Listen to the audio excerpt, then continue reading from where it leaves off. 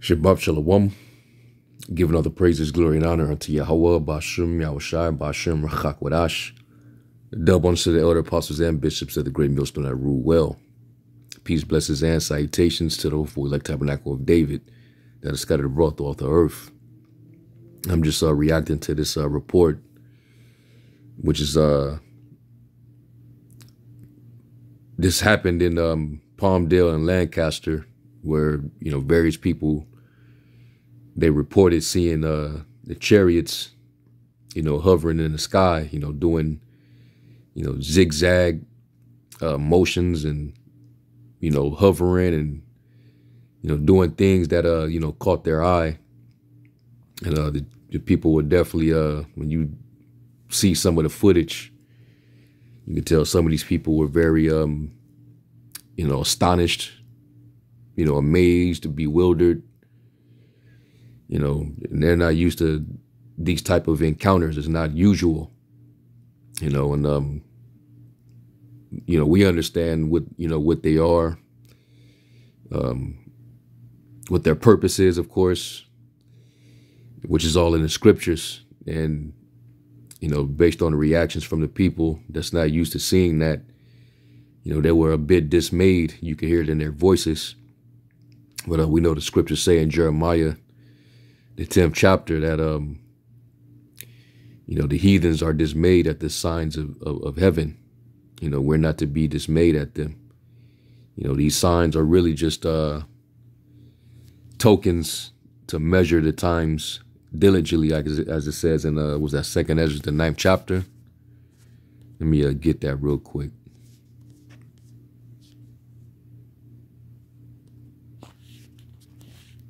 Let's go to 2nd Ezra 9. And start at 1. It says, He answered me then and said, Measure thou the time diligently in itself, and when thou seest part of the signs pass, which I have told thee before, then shalt thou understand that it is very same time to wherein the highest will begin to visit the world which he made. And he's definitely visiting the world. We've had this year so far, all kind of natural disasters, disastrous weather patterns. We've had solar eclipses, all type of different things that had happened this year that were very significant. Brothers did lessons on them, and they're continuing. You had these cicadas that invaded, parts of Babylon and, in the South, Midwest, and now, we're in hurricane season.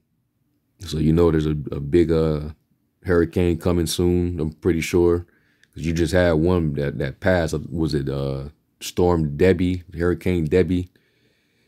But, it wasn't like a big one, like Harvey or going back, Katrina. But it's due, Eventually something big is gonna come, as well as a huge earthquake. A lot of people still anticipating a big one to hit the West Coast, because the fault lines have been very reactive as of late. A bunch of earthquakes followed by a gang of aftershocks hitting on the West. Even over here in Vegas, you had a 4 point something. That was, it was maybe closer to the state line, but we felt it. People felt it over here. So, there's a lot of rare things happening. So we definitely in the time of the Lord's visitation. It says, therefore, when there shall be seen earthquakes and uproars of the people in the world. Recently, Russia just had was it a 7.5 or something like that? And then it triggered a volcanic eruption. Like right after a volcano erupted. So, yeah, this is, part of those signs. It says, and uproars of the people in the world. We're seeing that happening on a major scale in different countries. definitely gonna hit over here as soon as probably right before, or right during, or after the elections. You're gonna see, all kind of you know, violent protests and riots and all kind of stuff, because people ain't gonna be happy with either choice, with whoever gets in office. All right, so it's gonna light people in an uproar. It says, then shalt thou well understand that the Most High spake of those things from the days that were before thee, even from the beginning. For like all that is made in the world have a beginning and an end, and the end is manifest. Even so the times also of the highest have plain beginnings and wonder and powerful works and endings and effects and signs. All right, so when we see these chariot sightings, these are just part of the signs. The Lord said, when you see these things, look up, for your salvation is nigh. Okay. So I'm not going to read this whole article. There is some footage of this. I'm gonna go to YouTube, all right, and show a few of them, because it was different sightings. Like this little still shot right here was one of the sightings, and they were illuminating in blue lights. There was it had flashes, and damn near looked like siren lights. But I'm like, I don't know if these are drones or not, because Esau, we know that he, with his left, on the left hand side, Esau, he can make things happen too. He can make some aircraft that can, mimic certain abilities of the chariots. Not all of them, not all the abilities. All right, but I wouldn't be surprised if he has aircraft himself that kind of mimics the chariots. It has brightness to it, and it twinkles, and it moves a certain way, and in a certain movement. But we know that he's not the Most High.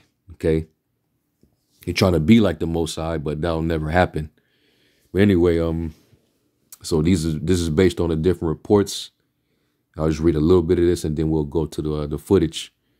It says UFO sightings have been reported in California, particularly in the Palmdale and Lancaster areas, with residents detailing their experiences on the Ring Neighbors app. The reports of multiple UFO sightings on the app stirring both curiosity and concern within the community describe unusual aerial activity. One person shared, "You guys, you won't believe what I just saw. You guys, I saw a UFO. I was walking my dog in my backyard and saw a bright light up in the sky. At first, I was like, oh my God, what a cool plane that Northrop assembled. But to my dismay, it was a hovercraft." And like going back to Jeremiah, be not dismayed at the signs of heaven. Okay. We know that, the chariots, that's what these are. They act as eyes for the Most High. All right, like it tells you in Zechariah. Zechariah saw him he described him as a flying roll. And they were basically hovering. Zechariah 5:1, it says, "Then I turned and lifted up mine eyes and looked, and behold, a flying roll." All right. Look up that word, flying. I believe the word is iwap in the Hebrew.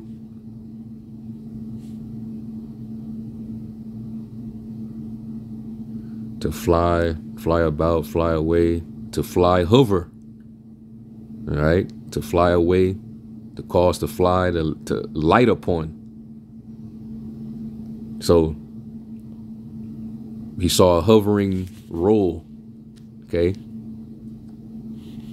a flying saucer, if you will. He says, "And he said unto me, what seest thou? And I answered, I see a flying roll. The length thereof is 20 cubits, and the breadth thereof 10 cubits. So he wasn't really that big, but he did see this object. It says, then he said unto me, this is the curse that goeth forth over the face of the whole earth. And you see in his activity worldwide, mostly in over Babylon, because the eyes of the Lord are upon that sinful kingdom. He's getting ready to destroy it off the face of the earth. And that's, I mean, we know in the original context to qualify it, it's talking about Israel as a people. Our people is that sinful kingdom, a sinful nation. But we know that America, and a bulk of us being here, you know, America is her sins are being remembered, because they have reached unto heaven. And the Lord's ready to pull the elect of his people out of her, so that they don't be partakers of her plagues that she's getting ready to receive, which is, you know, that nuclear destruction.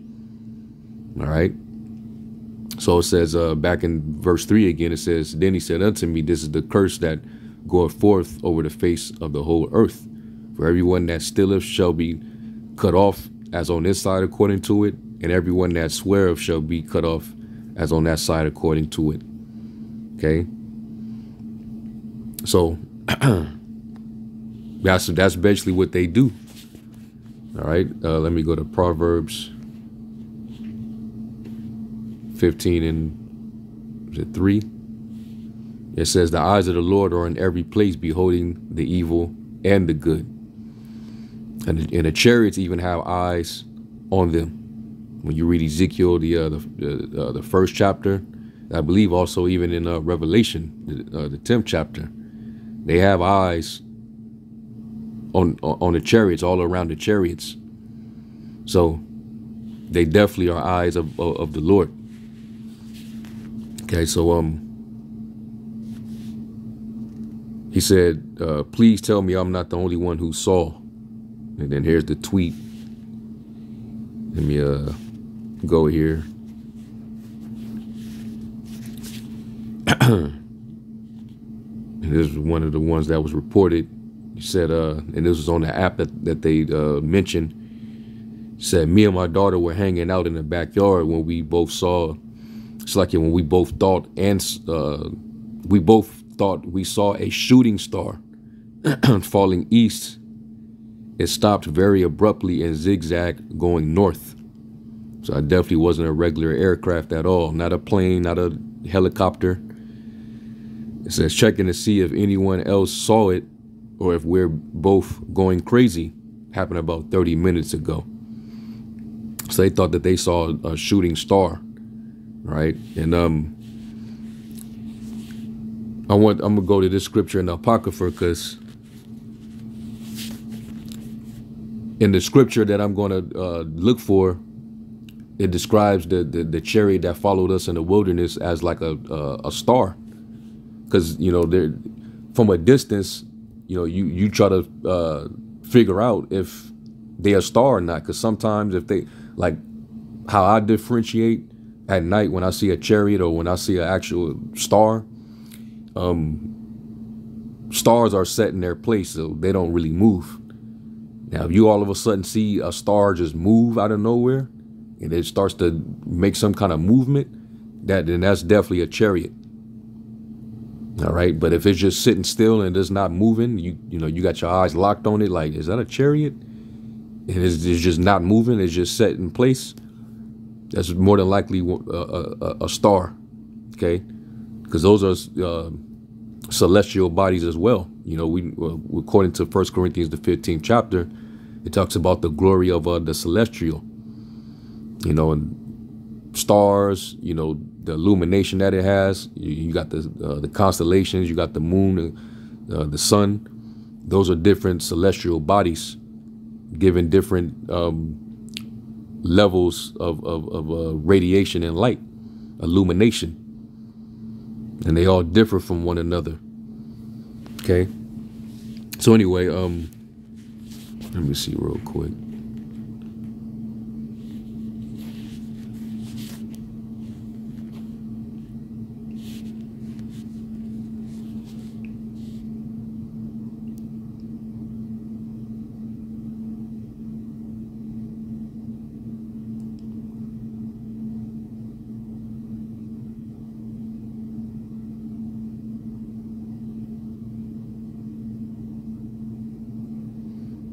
I'm gonna try to find it real quick.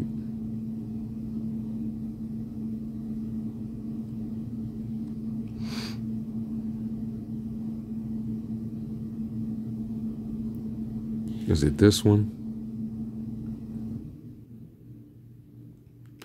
It is Wisdom of Solomon 10 and 17. It says, render to the righteous a reward of their labors, guided them in a marvelous way, and was unto them for a cover by day, and a light of stars in the night season. You know, in other words, they were when we came out of Egypt into the wilderness, you know, we had the angel, which was the Lord, in a chariot, and it was known as a cloud, you know, as a covering by day, and a pillar of fire by night. So it was like a lamp, like a light that followed us to give us some illumination in the dark night. All right. So here is just it describes that same phenomenon as a light of stars in the night season. It says, and brought them through the Red Sea and led them through much water. So even the chariots can be mistaken for stars, you know, especially when they're in the distant. All right. So they thought that this was a shooting star, and it could have, you know, very well just been a chariot, because they said it moved in a zigzag formation. Right. So it obviously it wasn't an actual star. This was definitely had to have been a chariot, what they saw. OK. So this person says here, which was in the article that I read, is the actual post in that app from the individual that witnessed it. That flying objects in sky, says, I was intrigued by my first neighbor who posted that he saw a UFO from his yard. So my mom and I went out to see if we see anything. They were too far to me to confidently say they were flying saucers. But did anyone else see multiple? We counted 6 after being out there for about 10 minutes. So clearly they, you know, everybody saw something. All right. And let me go here. So here's one of the clips of it. Oh, what is that, Mom? What? Mom, you see this? No. Holy shit! What the hell is that? What is happening? You guys see this? Oh my God! What the fuck is happening? What is that? You hear the trembling in his voice. You know, sound like his heart is beating 100 beats per minute, man. Like, listen to his voice tremble, because that's exactly what the people on the earth are going to do when Yahweh Shai and the angels pull up. When they finally pull up on planet Earth, a lot of people are going to tremble at the sight of them. It even tells you that in the Gospels, that, you know, men's hearts are going to fail them for fear. All right. He's just seeing just lights in the distance in the sky, and he's puzzled. Let me bring that back. Mom, you see this? No. Holy shit! What the hell is that? What is happening? You guys see this? Oh my God! What the fuck is happening? What is that? What is that? You hear that? He sound like his heart gonna give out, man. Yeah, they're looking at that because it's strange. It's not a usual occurrence. It's another strange phenomenon. It's not strange to us because we know this is either the angels coming down, you know, basically the Lord manifesting, you know, his glory on earth through the angels, and you know, showing themselves, or this could be, you know, Esau trying to flex on the left hand side, you know. But the Lord will not give his glory unto another, man. Okay. We know that the angels, you know, they have their glory. Okay, and they coming down and making it known. They're here to carry out the instructions of the Heavenly Father, man. All right, but let's go down and let's look at this one. This was in Palmdale. Oh my God, where's Daddy? Oh my God, I got goosebumps. Papa, come here, hurry. Tell Jody in there. So she saw a cluster. All right, a cluster of them, man. So they're appearing, more and more. All right, that's how we know we're getting closer to this thing of ours, man. And real quick, let me get script. Let's go to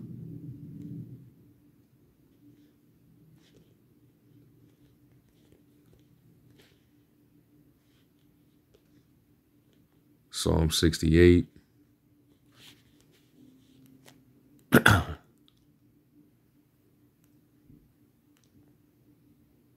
Psalm 68 and 17, and it says, the chariots of the Most High are 20,000, even thousands of angels. The Lord is among them as in Sinai in the holy place. Okay, so the chariots are synonymous with the angels, because the angels are the ones who's piloting those aircraft, with all the illumination and dazzling lights flashing. That's all part of the glory, man. All right, and they're to and fro in the earth.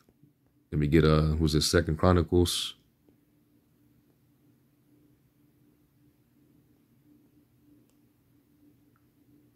Yeah, 2 Chronicles 16 and 9, it says, for the eyes of the Lord run to and fro throughout the whole earth, to shew himself strong in behalf of them whose heart is perfect towards them. All right, because they also are there to, protect the Lord's chosen as well, to keep them out of danger, keep them from, deliver them from the issues of death, so on and so forth. All right, to give us courage, strength, comfort. They're working on the minds of the leaders of these nations, because we know wars, on the horizon. The war of Armageddon is imminent. So they're playing their purpose, man. All right, but this is what's going on. And also, this was last Sunday, where we were just teaching, and then, brothers randomly looked up, and there was a chariot literally spotted directly above us, like literally directly above us, right over us. All right. Putting the spirit on the prophet. Putting the spirit on the prophet. So, Putting the spirit on the. Putting the spirit on the prophet to go and test this prophet. And went after the man of Yahweh and found him sitting under an oak. And said unto him, art thou the man of Yahweh that camest from Judah? And he said, I am. Then he said unto him, come home with me. And he said, I may not return with you, nor go in with you. Neither will I eat bread or drink water with you. So that's showing you that he knew of the instruction. So yeah, right above us, at the camp. So we're definitely in those times, man, and the eyes of the Lord is definitely everywhere. He's watching everything. So, it definitely keeps us in order, because, hey, we got to be on point, more, especially more so now than ever. All right. We want to assure that we're still in the Most High's good graces, that, we're walking worthy, and that, the Lord keeps that hedge, over us. All right, the angels encamp around about those that fear the Lord, man. So, it encourages us to keep on a mission, stay on that straight and narrow. All right, because like the scriptures say, he's showing himself strong in the behalf of them whose heart is perfect towards him. So that means that your faith needs to be where it's at, and constantly seeking the Lord, man, day to day. So our redemption draweth nigh. Let me get Luke 21 and was it 28? And it says, and when these things begin to come to pass, then look up and lift up your heads, for your redemption draweth nigh. You know, so we take that as a sign of our redemption drawing nigh. Well, the people that don't know what's going on, you know, they're dismayed. Like you heard that dude's voice trembling. You know, what is that? You know, he sounded like his heart was about to give out. And that's what a lot of people, that's what's going to be their reaction when the Lord returns. They're going to be amazed at the strangeness of our salvation. Matter of fact, let me get this one verse in 2nd Ezra 13. 2nd Ezra 13 and 1, it says, and it came to pass after 7 days, I dreamed a dream by night. And lo, there arose a wind from the sea, that it moved all the waves thereof. And I began, and lo, and this is when the Lord, you know, pulls up. He's pulling up, you know, with all kind, like the Lord's pulling up with a heavy space force of his own. All right, a bunch of chariots hovering, and they're coming in their glory, man. They're going to be bright, illuminated. All right, and that his major presence is going to shake up the planet. It says, and I beheld, and lo, that man waxed strong with the thousands of heaven. And you're going to hear that the sound of a trumpet. It's going to be pretty loud. The whole earth is going to be on pause. It says, and when he turned his countenance to look, all the things trembled that were seen under him. You know, so everybody's going to the whole world's going to get shaken up. All right, that's why it says in Revelation 1, every eye shall see him, right? And they're going to, all the tribes of the earth is going to, you know, wail before him. Yeah, Revelation 1 and 7, it says, behold, he cometh with clouds, and every eye shall see him, and they also which pierced him, and all kindreds of the earth shall wail because of him. Even so, amen. All right. So, yeah, man. I'm just reacting to this report and then seeing the clips and the footage. Yeah, we're in that time, and we're going to continue to see these things. You know, and it's to strengthen our faith, of course. You know, continue to seek his face, man. Doing the right thing. You know, and these people, they have no idea what this all means, man. It's getting ready to get crazy. So, you know, all we can do is you know, watch as well as pray. And these things are not going to catch us off guard.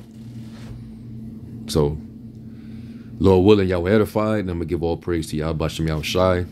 To the next one, Shalom.